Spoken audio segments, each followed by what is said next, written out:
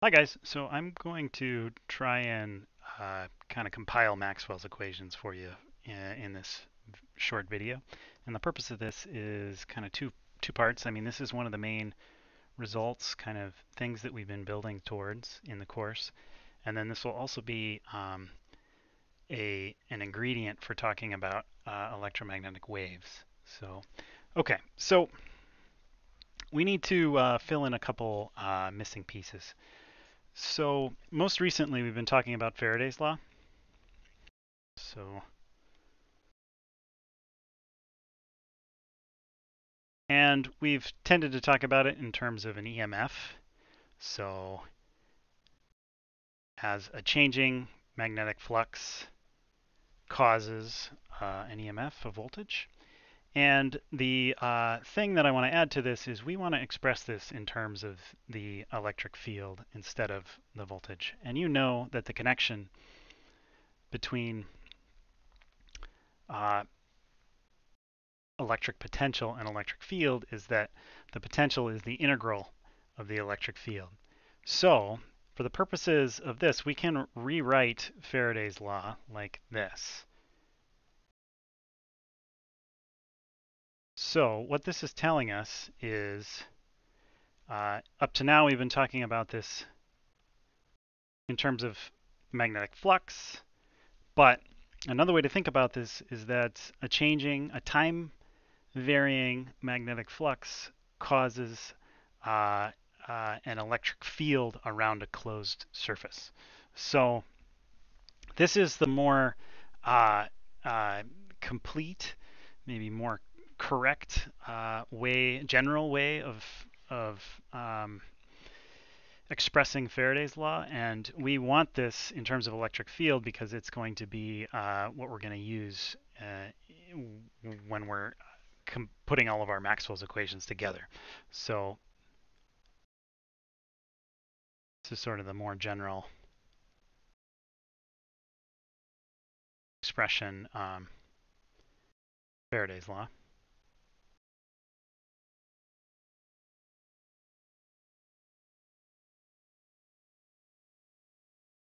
So that's one detail, and this is basically, in chapter 20.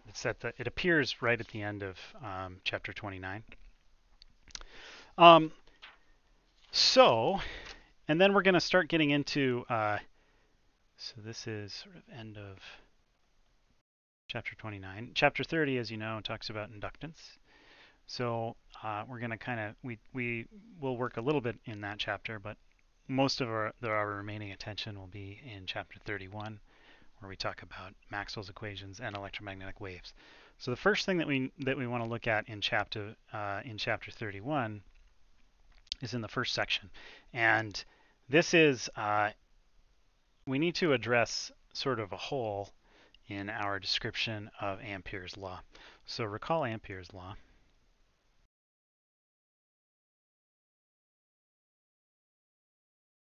This was a tool that we used to calculate magnetic fields. So remember, looks like line integral of B dot dl looks like a constant, the permeability of free space, mu naught, times the current enclosed. And we use this, remember, to talk about like you have a wire and you have a current going through it, and we could determine the, the B field around the wire. And for this purpose, in this case, B and DL would be pointed in the same direction, and if this is symmetrical, then this becomes B times the integral of DL around that surface, and this is just the circumference of the circle, and so it looks like B times 2 pi r is mu naught. And we use this to find the magnetic field around a wire as being mu naught I over 2 pi r. So to kind of, connect back to what we had done before. Well, the issue with this is that there are circumstances where, depending on how we draw the surface, there may or may not be a current. And so we have to resolve this contradiction. So let me show you, let me paste in here a diagram to help us understand this. So here's our diagram. So up above here, I was talking about, my drawing's actually not very good. Let me sketch this again. This is some radius r. If we were to look at this on the end view, and then we were calculating, the magnetic field around the wire. Well, consider this situation. So you have this wire, and it's going to a parallel plate capacitor, and where the edge of this, you can see here, it looks the same as what I drew above. And so B dot dl is going to be the same. Now, the surface that we were just talking about was basically this one, where the wire pierces the surface. Now, the issue is, what if instead, so that was S1, in other words, what if instead you define the surface as being going in between the plates of this capacitor? If you do that, there is no current that flows through there. So in other words,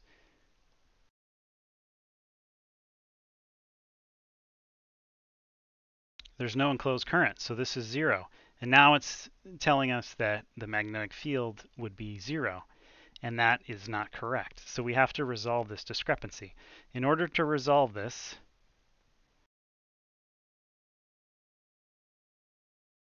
what we can do is consider the following. So think back to capacitors. The capacitor stores some amount of charge for an applied voltage depending on its capacitance. Well, and for a parallel plate capacitor, we know the capacitance looks like epsilon naught times the area divided by the distance between the plates. And we could write the voltage, again, as the integral. If it's constant E, the integrating the electric field just becomes E times D when it's constant like that to get the voltage. So we could re-express CV as this. Now, this looks like an electric field times an area. Notice that the factor of D is going to cancel out here. So epsilon naught times E times A. Now, let's take a derivative of both sides of this. And what this will do is, remember, what is ddt of Q but a current? And that current will equal, so the area isn't changing, but we can write this as flux. So this would be an electric flux. And then notice the constant isn't going to change, so this would become epsilon naught times ddt of an electric flux, which is sort of familiar based on what we have been doing with Faraday's law. Now we have another current, and let's insert that current into Ampere's law.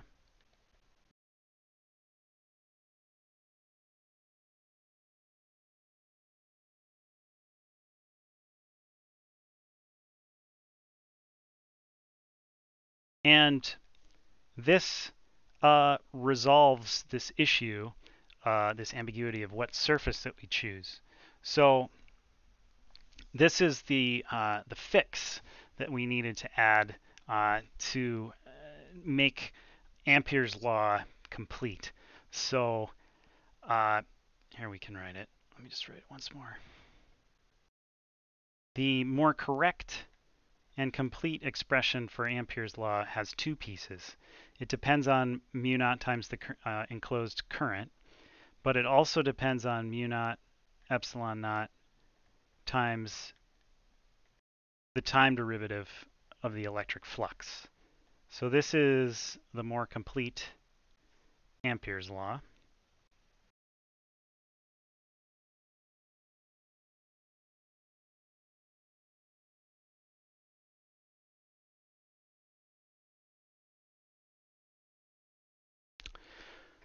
So that's basically section 31.1. Now, the next thing that we need to add to this picture to kind of fill out our Maxwell's equations is in the next section, 31.2. So, and this is basically Gauss's law, but for magnetism. So recall Gauss's law. This is one of the first things that we looked at.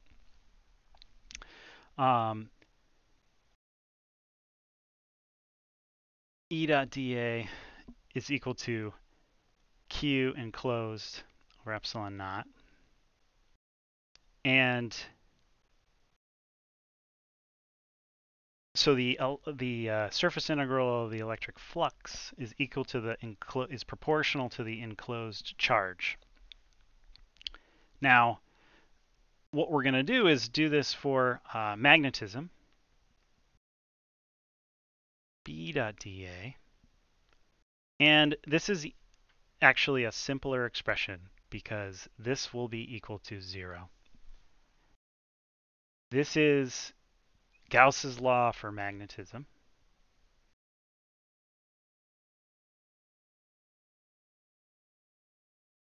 And what this means is that there is no such thing as a magnetic charge.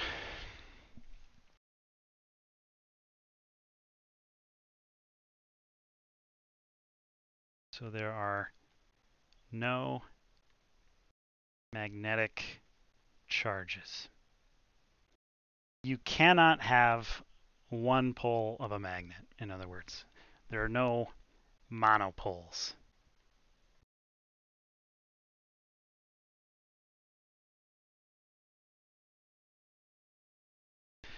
So, and just pictorially, so when we were talking about electric charges, kind of the cartoon was, you have a charge. It could be positive, it could be negative, but you could have a charge by itself, and then you draw, you enclose that in a surface, and the flux that's coming through that surface is proportional to that charge. Now, the picture with magnetic fields and magnetic flux is, imagine you have a magnet now, and you draw a surface to enclose that. There is no there's never going to be a net flux through that surface. So let me just draw the field lines here. The field lines go from north to south. And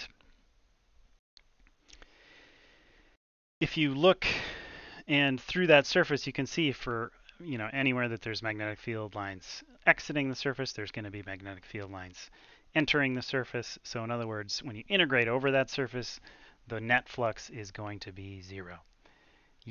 There is never going to be a net flux. And you could imagine, or maybe another way to think about this is like you could break, you can try and break your magnet, cut the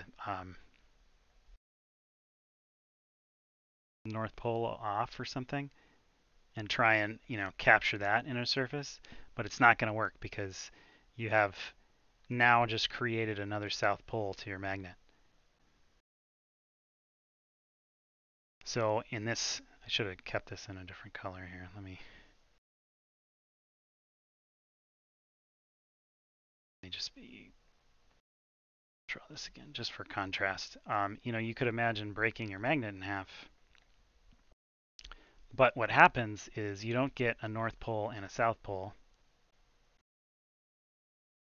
You get 2 magnets. So you try and surround this in a surface, and what you can visualize is that you would have magnetic field lines that are just as many are exiting as are entering that surface. And so when you do the integral B dot dA, it is going to be 0. Okay, so that is Gauss's law for magnetism, a really simple expression. But notice it's interesting just like with Ampere's law, now we have a term that depends on changing electric flux. Now we have Gauss's law for magnetism, where we have an expression for the electric flux through a surface, or magnetic flux through a surface, rather. And we've now talked about every equation that we have that constitutes Maxwell's equations. So let's write out Maxwell's equations. So we have been working with the integral version of Maxwell's equations. So let's kind of put them all in one spot.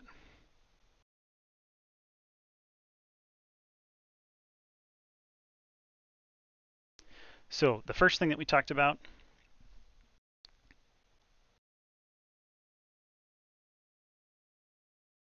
the integral of the electric flux through a surface, through a closed surface, is equal to the charge enclosed by that surface divided by epsilon naught. This was Gauss's law, and we encountered this way back in chapter 22. Okay. So, and we just talked about the magnetic version of this. I'll try and draw it nice and neat here. That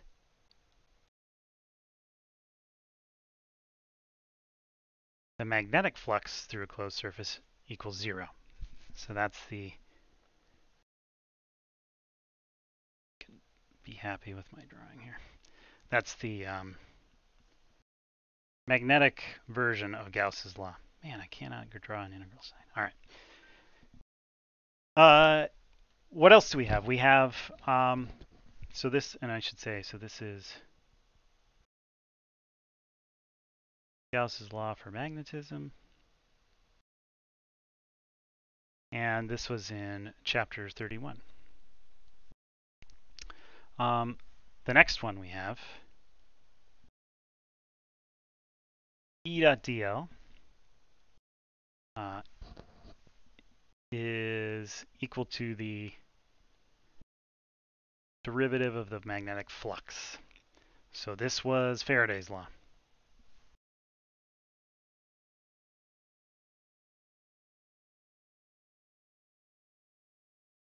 This was a time varying magnetic flux induces an EMF, or equivalently an electric field around a surface. And the last one to build up our Maxwell's law was Ampere's law. And this was the one where we just added another term to it. And this was, if we look at the integral of B around a closed surface, or a line integral, it's equal to mu naught times the current enclosed plus mu naught epsilon naught times